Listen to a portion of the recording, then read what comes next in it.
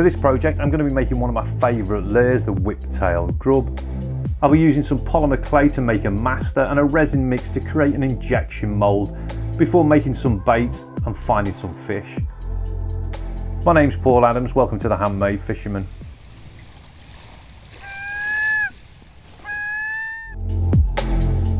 Grub bodies essentially are just short, fat worms, and for that reason relatively easy to make. I've got some polymer clay here that I've softened up by kneading it, and I'm going to roll that into a short, fat worm, something if you're a regular here you'll have seen me do quite a few times. Polymer clay is normally available from art shops or online, and it's a really great inexpensive material for quickly making up masters. To cure it, it can just be cooked up in the kitchen oven at low temperature for anything up to half an hour depending on the make. Because polymer clay is quite a soft material and doesn't hold its shape well while working, I've got a little temp peg here that I'm going to add to my worm just by pushing it in.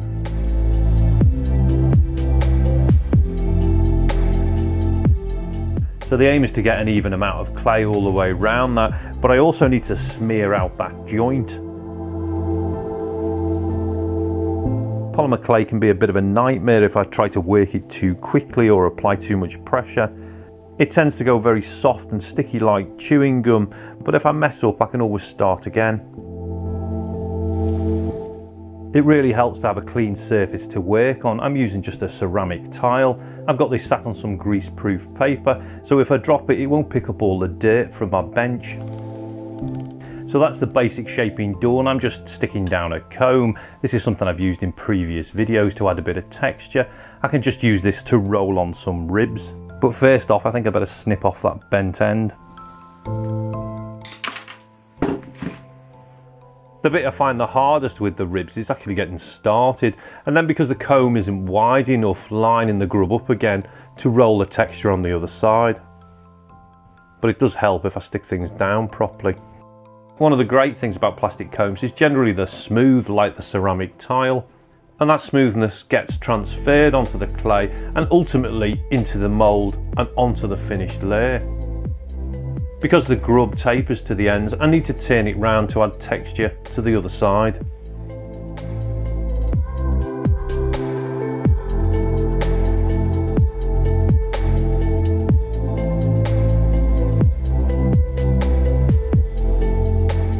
So that's the body done. I'm going to make a few more of these just in case I mess up again, and it gives me something to choose from.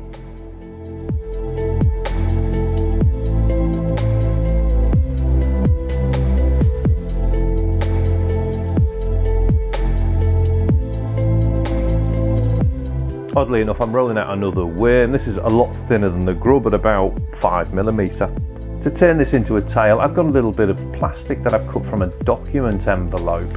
I can lay this down on my tile, and using something round, this is a plumbing fitting, just lay that in the centre. I can then just work this worm around it. I want a kind of question mark shape.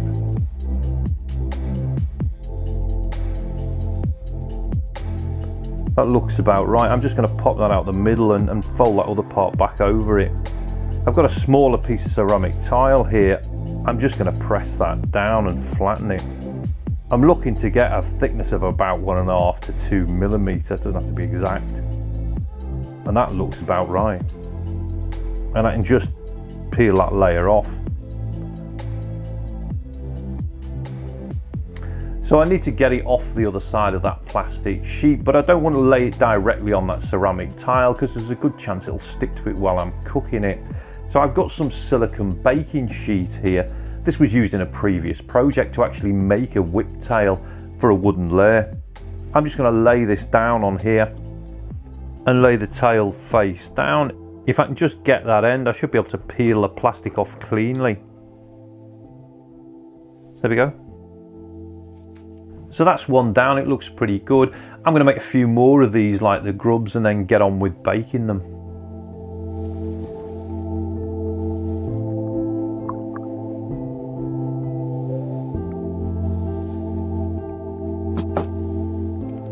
For the baking, I placed the bodies in a dish so the wire ends would hold them off the surface, preventing flat spots while cooking. I set the timer for 30 minutes and baked them on the lowest setting in the kitchen oven. The tails I added about halfway through to semi-cure them, leaving a bit of flexibility which helps when making the moulds. So these have had a good chance to cool down. I'm going to try putting the tail on this big one first just to make it easy. What I first need to do is just push this, it's sliding, push the bar through.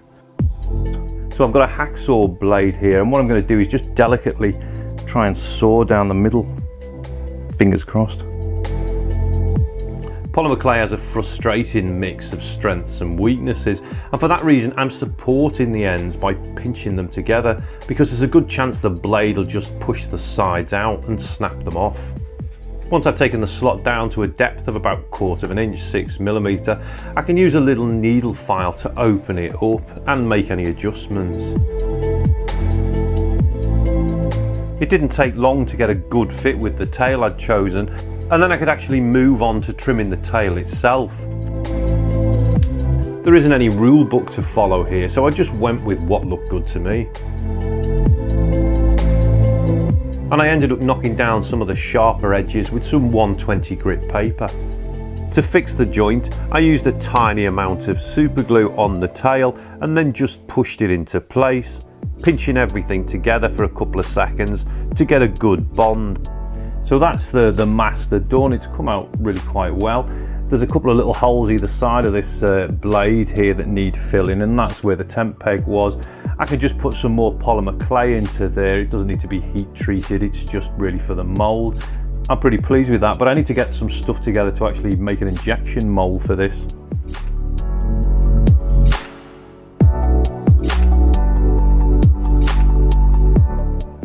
Having covered making injection moulds for soft plastic baits in recent videos, rather than repeat that, I thought I'd give an overview of the process I use in this video and post links to those videos for people looking for more detail. I started by baking up a thick disc of polymer clay with some of the tent pegs shoved in it.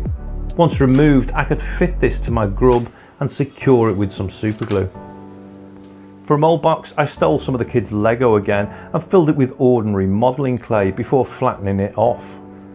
After pushing the grub in a little, I used a clay tool to scrape away some material until I could push the grub in comfortably to the halfway point. Then with another little clay sculpting tool, I cleaned up and made a neat seam. To create some dimples in the clay to act as keys, I used the dome off the end of a paintbrush handle. This will help me locate the mould back together when it's finished. Then I added another layer of Lego and gave everything a good coat of Vaseline, taking any excess off the grub. To use the 2-part resin, I measured out a small amount of part 1 and roughly the same amount of aluminium powder. Then after mixing these together, I added the other part of the resin. After mixing, I poured it on and ran it round the mould a few times to get rid of any air until it began to set up and gel. Then I could add a second thicker layer to top it up. Once that had gelled, I poured on another very thin layer and added a piece of aluminium kitchen trim that I drilled some holes in. This was to act as reinforcement to save me adding more resin. After leaving it to cure for a couple of hours, I could break open the mould and then remove the modelling clay, and also spend a bit of time really cleaning things up. To cast the other side of the mould, I built up another Lego mould box, and as an afterthought I decided to add some embossed lettering that I'd picked up at the art shop. This is plastic and self-adhesive, so it should release from the resin. To make the injection tube, I roughed up some 22mm copper pipe and super glued this into place on the back of the polymer clay disc. It was then back out with the Vaseline, giving everything a good coat apart from the pipe, which needed to be cast in place. Then it was just repeating that process of adding the resin as I'd done on the other side.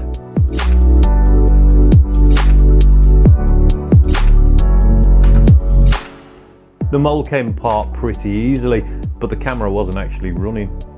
but getting the master out was another story, and it took quite a bit of persuasion. Finally, I filed a little vent hole in the end of the tail to let the air out of the mould. And after checking it all went back together okay, it was time to cook up some plastic.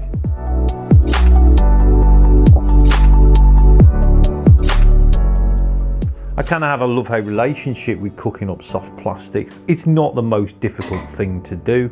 It's basically just a case of heating up some liquid PVC in a microwave and stopping every now and again to mix it up.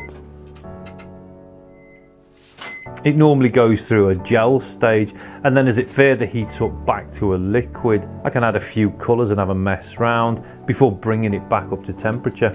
But hot sticky plastic needs some respect, and dressing up in a mask and donning the gloves can feel a bit like getting ready for a mission to Mars. I always find it takes a little bit of time to get to know any new mould. They seldom work perfectly straight from the get-go, but after a bit of experimentation I found that if I fill the mould at an angle and then tilted it back before pushing the plunger home, it worked pretty well.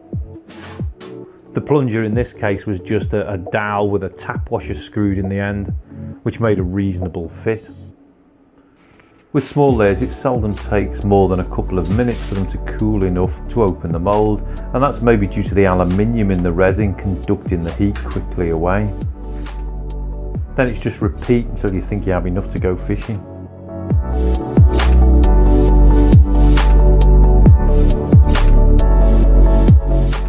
That last bit of underwater footage and the bits I've used throughout the video were taken yesterday morning down at a local lake, but it wasn't really till I got home and kind of reviewed them on the computer that I could actually see the effect that that grub had had on the little population of fish there, which were all sticklebacks. It was almost like I'd put on a little puppet show for them, jigging the grub up and down, but it was amazing to see just how it held their attention and how they reacted to it and moved with it. Although I did manage to get out last week and test it on some slightly larger fish, although not that much larger as pike go. This small jack was caught at a local lake using a standard jig head.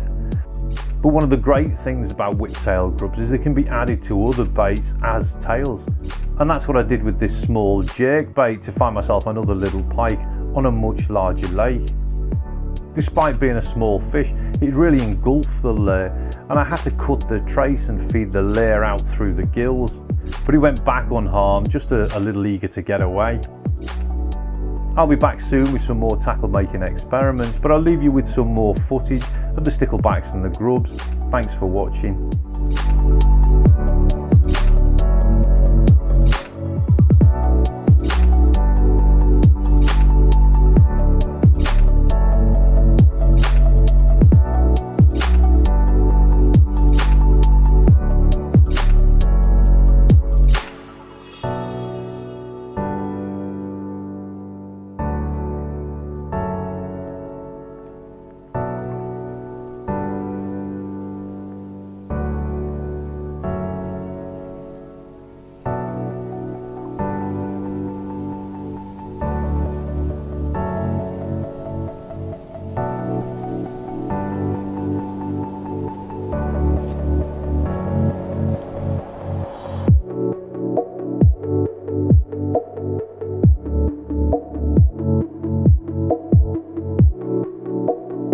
Joey, it's a camera! They're filming us! I tell you, it's the feds! It's the feds! I'll bite them, I tell you! I'll bite their faces! I'll get them all over!